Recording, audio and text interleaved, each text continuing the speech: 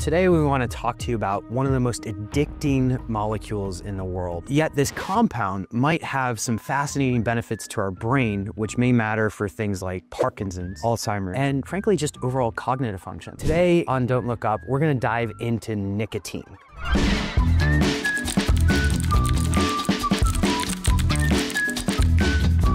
Welcome back, everybody, to Don't Look Up, where we encourage you to look up. I'm Boomer Anderson, Chief Executive Officer of Smarter Not Harder in Health Optimization Medicine and Practice. I'm Dr. Scott Sherr. I'm the Chief Operating Officer of Troscriptions, as well as the Chief Operating Officer of Health Optimization Medicine and Practice. I'm also an internal medicine physician, and I used to be very scared of nicotine too, Boomer, I have to tell you. Yeah, well, growing up, you and I were sort of dare children, right? This meant that we had police officers coming to our schools. And arresting parents. Well, maybe arresting parents if your parents were one of those people.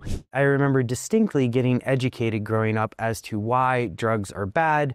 I also remember the ads where like, this is your brain, crack an egg into a pan and then scramble it. This is your brain on drugs. We were also told that nicotine is just absolutely evil. Of course, that was associated nicotine with cigarettes. And yes, nicotine is incredibly addictive, but it also doesn't tell the full story around cigarettes. In fact, nicotine is not the most toxic thing in there. What else is in cigarettes? Yeah, so when you're looking at doctors used to smoke Camels as their preferred brand of cigarettes. Cigarette companies for long periods of time were hiding literature showing that there's an increase of things like lung cancer, for example, bladder cancer, other cancers, colon cancer related to smoking. But the key to understand the difference between nicotine as a molecule versus a cigarette or a tobacco-containing product is that not only do those have nicotine in them, but they also have other additives that make them more highly addictive by a long shot. And in fact, over years and years, the nicotine plants had actually been grown to be more addictive because having more of these additives and having more nicotine in there. For example, if you have a cigar, it's got about 100 milligrams of nicotine in it. Which the LD50 of nicotine is approaching that number. So I want to kind of go back and also talk a little bit about, well, cigarettes also contain things like tar and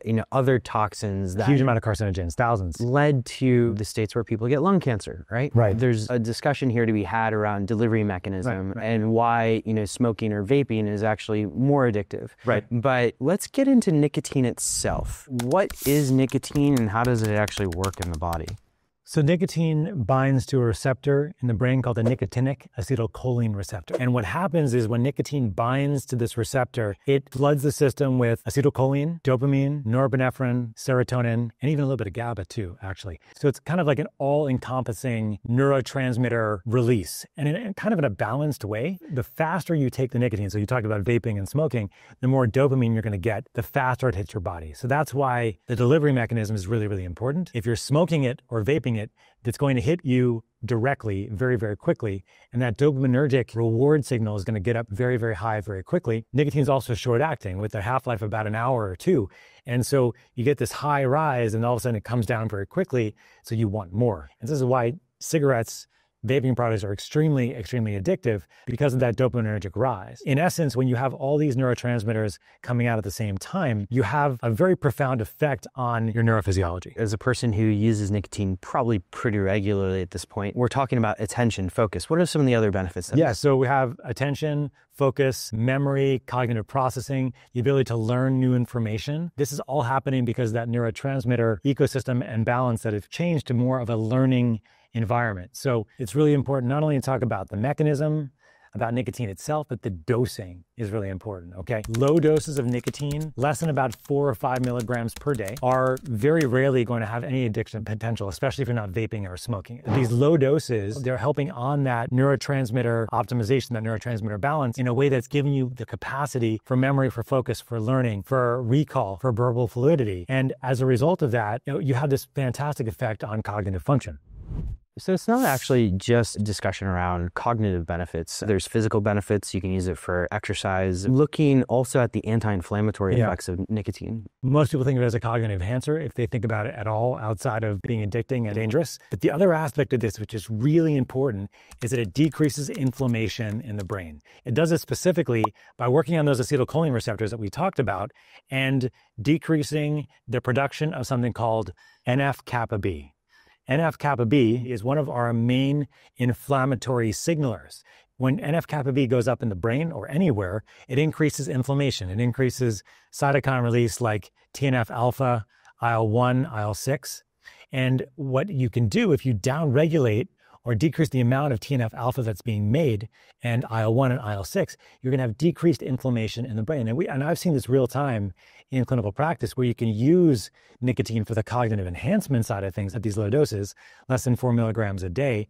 And at the same time, people's brains start working better. They have this capacity then to start detoxing and start being able to optimize their function. And one of the main cells that gets activated when we have inflammation in the brain is called our microglia. Our microglia are part of our brain. They're like our immune system cells for our brain. They're actually kind of like macrophages, which is a type of white blood cell, but they were developed specifically to be our immune surveillance in the brain. And what can happen is that they're typically there hanging out, doing their thing. But if you have an infection, you have inflammation, they get more active and try to help battle that infection. And what happens is that they can get overstimulated and cause a significant amount of inflammation in the brain. And what nicotine can do by modulating that acetylcholine receptor is downregulate and dampen that inflammatory response from the microglia. So you have less inflammation in the brain because you're you're downregulating the NF-kappa B pathways, and you're also mitigating the stress on the microglia itself. And in addition, there's something called the cholinergic anti-inflammatory reflex. This is when our vagus nerve, so our vagus nerve is our primary nerve coming from the brain that actually modulates our parasympathetic nervous system. The vagus nerve works on acetylcholine. And so the vagus nerve itself is attached to almost every organ that we have and regulates the capacity for it to relax, to calm down. And acetylcholine actually is the main neurotransmitter that works on the vagus nerve. So more acetylcholine, as a result, is going to modulate the vagus nerve. And if you can modulate the vagus nerve in a way that increases its tone, you're going to have decreased inflammation throughout the whole body as well. A couple of fascinating studies that I think are an aside to this. They're really done in mouse models, I believe, at this point, but people looking at nicotine for things like Parkinson's and Alzheimer's. Do you want to go into a little bit about what we know there? Yeah, I mean, there's some human studies too in Alzheimer's, Parkinson's, and also in MS as well. There is some indication, even in human studies, that nicotine can help memory, cognition, focus, and overall cognitive function, or everything we just discussed here, right? Increasing that nicotinol acetylcholine receptor's capacity to make those neurotransmitters, and also at the same time, downregulate inflammation. And what happens oftentimes with Parkinson's, Alzheimer's, is that you have this significant amount of microglial activation. Those cells, those immune cells in our brain, you cannot tamp it down. You cannot get it to go down. And so there's a number of different ways to have or use nicotine. We can talk about that outside of smoking and vaping. The key, again, is slow release, low dose, because the dose really is important. If you're taking too high of amount of nicotine, you can have the opposite effect. You can have a detrimental effect on inflammation, detrimental effect on neurotransmitters, and depletion of these over time. It can feel a little bit like an overload almost. Yeah. Almost as if you've taken too much coffee, right? Yeah. For those of us that get caffeine jitters as well. Let's go a little bit into, those delivery mechanisms. Yeah. We've talked a little bit about vaping, smoking, and why they increase so much dopamine so fast, and it causes you to effectively want bumps throughout the day. But what other delivery mechanisms are available to us that might be a little bit safer to play around with? Yeah, so in clinical practice, there's a couple of different ways we can look at this. There are patches, so nicotine patches, been around for a long time as a smoking replacement, but we're actually seeing these being used now in the integrative, medical, functional health optimization spaces, because you can use the patches at low doses for a low-grade amount of nicotine that's being released for about 12 hours. And that can be a great way to get a nicotine support and have the benefits that we're talking about. You also can get it in a lozenge, so that you can get nicotine lozenges that you can kind of suck on. There's gum as well. And then there's, of course, troches, which we make at Troscriptions, which we designed to have a combination of ingredients in there, not just the nicotine. Because in essence, what nicotine is a performance optimizing nootropic, which means that it helps the brain perform better a task, but it may not be always healthy for the brain as well, especially depending on where you're starting. Because if you have all these neurotransmitters being released, are you able to maintain that even at low doses? Some people can't. And so having supportive ways of optimizing brain function at the same time as thinking about nicotine is how we developed a product called Buccal, which has nicotine caffeine, but also CBD and methylene blue, which are much more supportive for the brain. So a troche is nice because it's dissolved up in your mouth and it dissolves over about 15 to 30 minutes. So it's not an immediate effect, but it's pretty fast. Yeah. Like even within about 5 to 10 minutes, you're going to start feeling the nicotine. Yeah, so it's not like when I take the spray and you get the hit. And I remember, times where Dr. Scott here will try the spray and you get the sound effects, right? But also you have a troche that dissolves. It's almost that circulatory structure of the brain, and it's sort of a nice, easy onset. Yeah. I want to go into stacks because people love stacks, right? Yeah. So nicotine and caffeine is a fairly popular stack around this sort of cognitive enhancement crowd. Why? I mean, it's because caffeine makes you more wakeful. It blocks what are called the adenosine receptors in your brain. In the brain, it makes you feel sleepy, gives you that sleep drive, that sleep pressure. The more exercise that you do, the more fatigued you are typically in the evenings because you've built up a lot of this adenosine. We make energy, adenosine triphosphate, and when you're making a lot of that, you also make more of adenosine, and that helps you build up and feel sleepier. So caffeine gives you more wakefulness. It also works as an antioxidant and supports the system to some degree, but for the most part, it's going to leverage some of those same neurotransmitters by making you feel more wakeful. So norepinephrine, epinephrine, dopamine specifically, along with, but you have the nicotine part, which is even more enhanced compared to caffeine with some of those neurotransmitters. So the combination is very powerful as a stack for focus. And then we added methylene blue and CBD into something that Scott mentioned earlier, Buccal.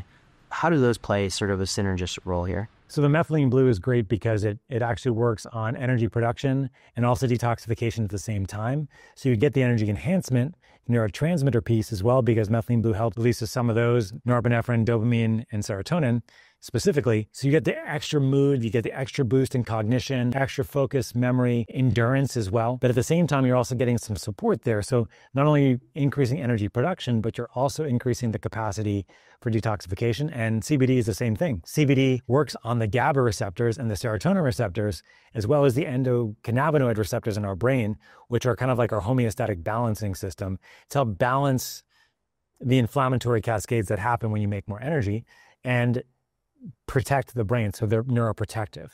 And so there's no come down or crash, and there's a very slow rise and gentle rise with Buccal on both ends because you have the CBD and methylene blue on board. And so, I mean, we're huge fans of nicotine on its own as well for very short acting kinds of things.